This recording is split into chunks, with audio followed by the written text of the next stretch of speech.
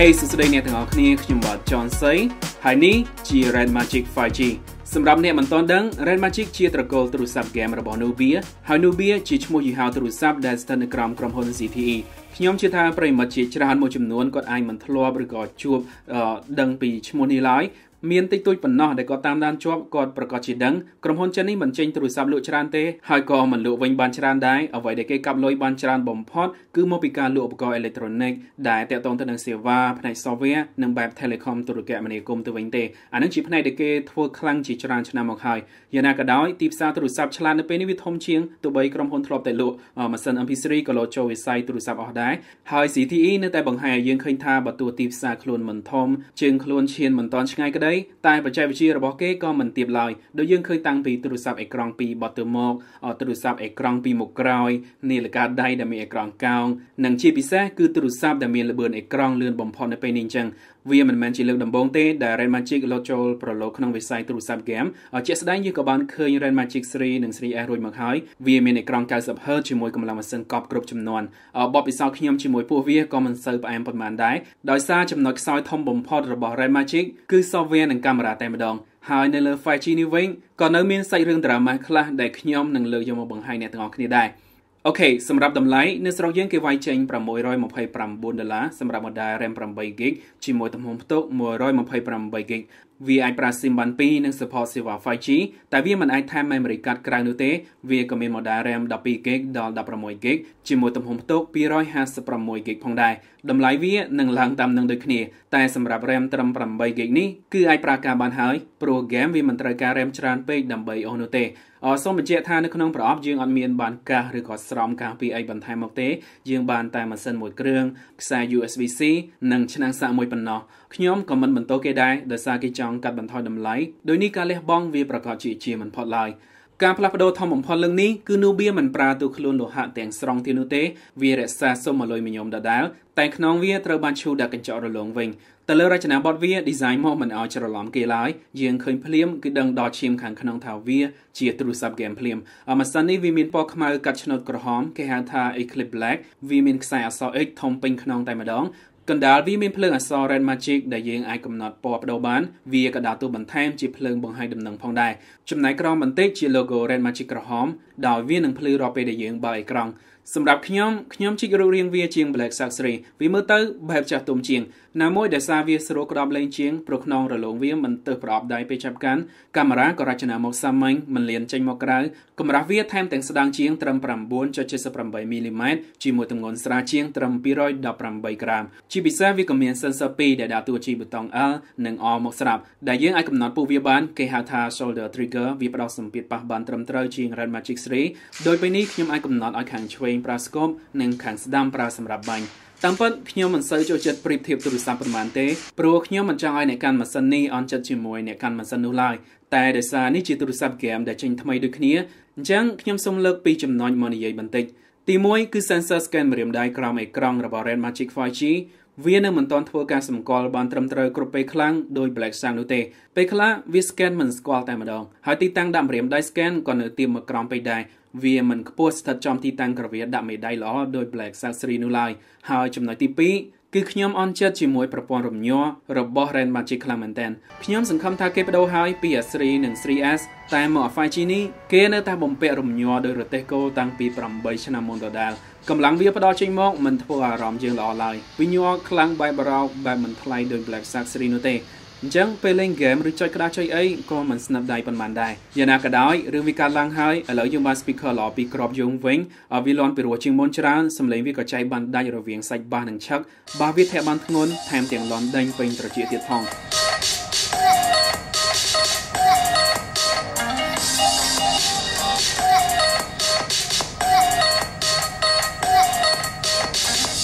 ជាទូរស័ព្ទ game អញ្ចឹងវាក៏ត្រូវបំពាក់កម្លាំងឲ្យអស់តាមតែអាចធ្វើបានដែរយើងនិយាយពី chip Snapdragon 865 RAM LPDDR5 ជាមួយទំហំផ្ទុក UFS 3.0 កម្លាំងប៉ុណ្នេះយើងសឹងតែខ្ជិលគិតពីល្បឿនហើយវានឹងត្ររាល់ការងារធ្ងន់នឹង game ខ្ពស់ទាំងអស់នៅពេលនេះដោយមិនបែកញើសសូម្បីតែមួយដំណក់ឡើយ ហើយក្នុងនេះវាមិនត្រឹមតែបំពាក់ប្រព័ន្ធបន្សាបកម្ដៅទេវាថែមទាំងបំពាក់កង្ហារដែលជួយបញ្ចេញកម្ដៅមកខាងក្រៅទៀតផងគេហៅថា turbo fan អញ្ចឹងខ្ញុំជា fan នៃ fan ដាក់ក្នុងទូរស័ព្ទនេះតាមពិត Nubia ធ្វើវាតាំងពីនៅលើ Magic 3 មកម្លេះគ្រាន់តែលើកនេះវាត្រូវបានដំឡើងឲ្យជះខ្យល់បានខ្លាំងជាងមុនដោយអ្នកទាំងអស់គ្នាឃើញចន្លោះខ្យល់នៅខាងស្ដាំនិងខាងឆ្វេងសងខាងនេះដោយនៅពេលដែលយើងកាច់កន្លឹះ game mode កង្ហារវានឹងបាញ់ធាក់ខ្យល់ចេញមកភ្លាមដើម្បីកាត់បន្ថយកម្ដៅនិងរក្សាឈីបឲ្យរត់កប់ល្បឿនបានថេររហូតហើយវាធ្វើបានមែនខ្ញុំលេង PUBG 1ម៉ោងជាប់លើអេក្រង់ 144Hz ជាប់ក៏វាមិនមានចំណុចឃើញឬក៏ delay frame ឡើយចំណែកកម្ដៅលើក្នុងវានៅតែមានលេងយូរក៏វានៅក្ដៅបន្តិចតែក៏ឆាប់បាត់ទៅវិញដែរយ៉ាងណាក៏ដោយ Runvan Company វាក៏មិនប្រកាសថាអាចទប់ជាមួយទឹករួចដែរ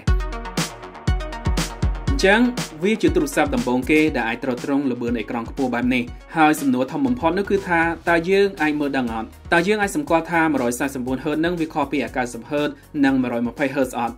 តាមការប្រាប់ផ្ទាល់តាមភ្នែកខ្ញុំឃើញផ្ទាល់និងដៃខ្ញុំអស់ផ្ទាល់វាពិតជាមានល្បឿនខុសគ្នាចលនា animation វាហោះអណ្ដែតទៅមករអិលតែម្ដងនិយាយមែនជាលើដំបូងខ្ញុំមិនងាយទទួលអារម្មណ៍អណ្ដែតលើទូរស័ព្ទផ្សេងដោយការបញ្ជាលើអេក្រង់នេះទេបើទោះ 120Hz និង 144Hz វាមិនខុសគ្នាច្រើនក្តីតែចំនួនលេខមិនកុហកឡើយអ្នកទាំងអស់គ្នាអាចនឹងមិនឃើញល្បឿនពិតទេតាមការមើលវីដេអូ Sin 4K 30 frame របស់ខ្ញុំនេះតែបើកាន់ប្រាប់ផ្ទាល់ភ្នែកអ្នកប្រកាសជាថា yes ហើយនៅពេលនេះមិនទាន់មាន game អាច support ដល់ 144Hz ទេវាមានត្រឹម 120Hz ដូចជា Real Racing, Vainglory ឬ Arena of Valor ជាដើមហើយយើងក៏អាចធ្វើការបដូរកម្រិត refresh rate បានបើមិនចាំបាច់វាក៏មានបង្ហាញលើអេក្រង់ស្រាប់ហើយបើបារម្ភថាវាស៊ីថាមពលខ្លាំងខ្ញុំអាចប្រាប់វិញបានថាមិនអីទេថ្ម 4500 មីលីអាំពែលើនេះវាអាចអូសបានដល់ 5 ម៉ោងកន្លះលើអេក្រង់ជាប់កំឡុងពេលនេះខ្ញុំបើកពន្លឺ 80% ជាមួយការលេងហ្គេមធ្ងន់និងមើលវីដេអូ 1 ម៉ោងជាងចំណែកការសាកថ្មវាអាចទ្រទ្រង់ដល់ 55 វ៉ាត់តែឆ្នាំងសាក 55 វ៉ាត់នឹងគេដាក់លក់ក្រៅ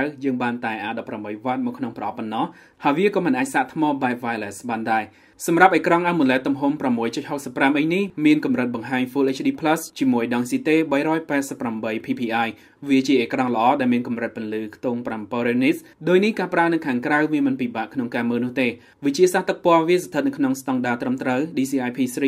100% វិជ្ជាពណ៌បណ្ឌិតស្រស់ល្អនិងបង្ហាញបានស្មើពីគ្រប់ជ្រុងផងដែរយ៉ាងណាក៏ដោយវាមិនអាចទ្រទ្រង់ content HDR នៅលើ Netflix បាននោះទេហើយហ្គេមអេក្រង់វាក៏នៅសល់ធំគួរសមដែរអូខេសម្រាប់ផ្នែក software ដូចខ្ញុំបានបញ្ជាក់អញ្ចឹងថាវាជាចំណុចថយក្រោយរបស់ទូរស័ព្ទនេះបន្តិចវារត់នៅលើ Android 10ក្នុងស្បែក Redmagic ចំនួន 3.0 ផ្ទៃប្រើប្រាស់វាសាមញ្ញស្រដៀង stock pixel ដែរមិនពិបាកក្នុងការចុចបញ្ជាលើកដំបូងឡើយជាពិសេសខ្ញុំពេញចិត្តទៅលើមុខងារ Always On Display វា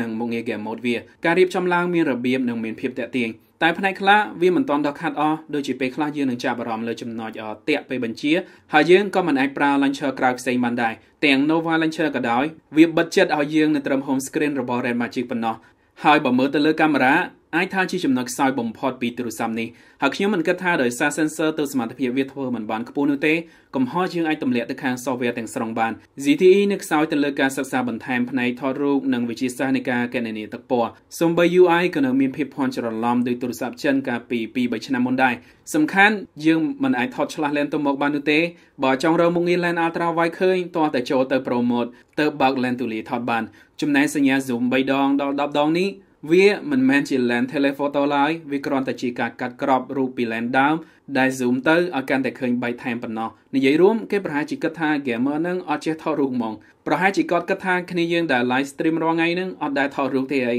តាមពិត lens ទាំងនេះវាថតប្រាកាបានគុណភាពវាមធ្យមគ្រាន់តែបើអ្នកគិតថាកាមេរ៉ាវាធ្វើបានល្អស្រដៀង Pixel 3 ឬ Realme X2 Pro អីវាប្រកាសជាមិនអាចទៅរួចឡើយវាមាន lens 3 គ្រាប់គឺ lens ទូលាយ 8 megapixel ដែលថតប្លង់ទូលាយបានដល់ 120 ដឺក្រេ lens macro 2 megapixel សម្រាប់ថតវត្ថុគៀកនិង lens ដាំ 64 megapixel ដែលជា hero ធំជាងគេការថតនៅខាងក្រៅអាចប្រើការបានតែបើថតនៅពេលយប់គឺម៉ាក់ថានៅហើយបើទូនៃ mode ក៏វាជួយមិនបានច្រើនដែរចំណែកកាមេរ៉ាមុខ8 megapixel វាមើលទៅ gamer ក៏មិនអាចរំពឹងខ្ពស់បាននោះទេវាថតអាចប្រើការបានរូបភាពផលិតមកបានច្បាស់គួរសមតែពណ៌វាឲ្យមកមិនសូវដិតស្រស់ល្អឡើយហើយក៏មិនកាត់ព្រាលទៅរួចដែរចំណែកការថតវីដេអូវាអាចថតបានដល់ 8K វាគ្រាន់បើស្ដាប់ទៅរាងកាយដែរតែ 8K លើនេះគឺដូចជាការដាក់ឲ្យតែមានឈ្មោះប៉ុណ្ណោះដោយវាថតបានត្រឹមល្បឿន15 frame ប៉ុណ្ណោះពន្លឺវាឲ្យមិនបានខ្ពស់លំនឹងក៏រង្គើខ្លាំងដែរខ្ញុំសំណូមពរឲ្យថតត្រឹម 4K 30 ឬ 60 frame វិញវាធ្វើការបានគ្រាន់បើជាងទៅលើការទប់លំនឹងនិងពន្លឺវីដេអូ តែវាមិនអាចថតឆ្លាស់លែនទៅមកក្នុងពេលតែមួយបាននោះទេបើយើងសរុបយកមកដាក់នៅលើតុមក Redmagic 5G ពិតជាសមជាទូរស័ព្ទហ្គេមដែលមានកម្លាំងនិងសមត្ថភាពពេញលេញបូកអេក្រង់ដ៏លឿនបំផុតនៅពេលនេះហើយជាមួយតម្លៃ$629វាក៏មិនថ្លៃពេកលើសពីអ្វីដែលវាហុចឲ្យយើងដែរបើសិនជាអ្នកពិតជាផ្ដោតលើការលេងហ្គេមខ្លាំងកញ្ចប់ប៉ុណ្នេះក៏មិនងាយរកមានចេញពីក្រុមហ៊ុនដទៃនោះទេឲ្យយើងបានទូខ្លួនប្រណិត chip SD 865 speaker 2គ្រាប់និងការបំពាក់ប៊ូតុងល្អមកស្រាប់ជាមួយកង្ហារសម្រាប់បន្ថយកម្ដៅផងដែរតែដូចខ្ញុំបានបញ្ជាក់មកហើយអញ្ចឹងកាមេរ៉ាវានៅតែជាចំណុចមួយដែលអ្នកត្រូវតែគិតឲ្យបានច្បាស់មុននឹងសម្រេចចិត្តទិញអញ្ចឹងអរគុណអ្នកទាំងអស់គ្នាសម្រាប់ការមើលវីដេអូនេះឲ្យមេដៃបើសិនជាចូលចិត្តសាប់ដាក់កណ្ដឹងបើសិនជាពេញចិត្តហើយខ្ញុំនឹងនិយាយទៅកាន់អ្នកទាំងអស់គ្នានៅវីដេអូក្រោយទៀត